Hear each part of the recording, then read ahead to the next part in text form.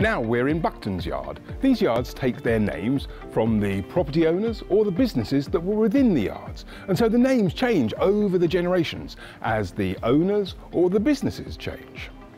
So in the 1780s, this was Collings Yard, after the Collings family, who were grocers here, and then it became John Buckton's Yard. Mr. Buckton was a director of the Stockton and Darlington Railway, and he had his house right at the front of the yard.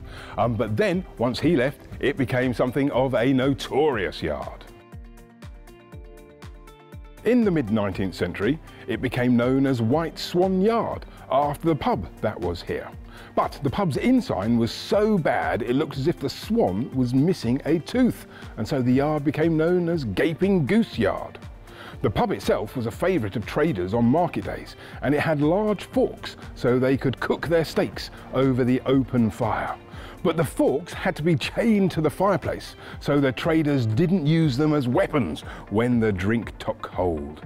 And the White Swan was so rough that it was closed in 1860. Not that the closure of the White Swan changed very much in the yard. For instance, in 1872, Isabella Ibbotson was fined £10 for keeping a brothel here.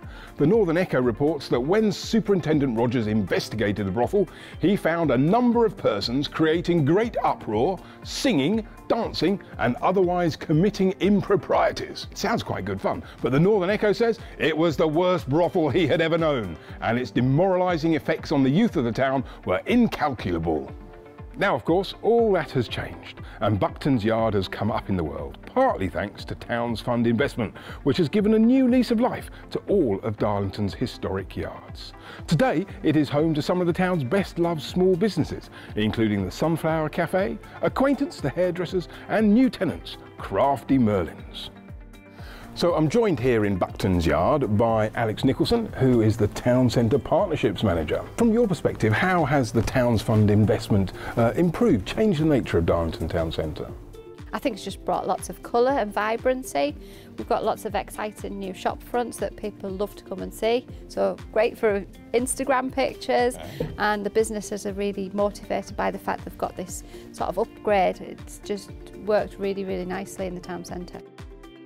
There's lots of exciting opportunities in small spaces, in larger spaces, but yeah, we seem to be attracting lots of new businesses into the high street.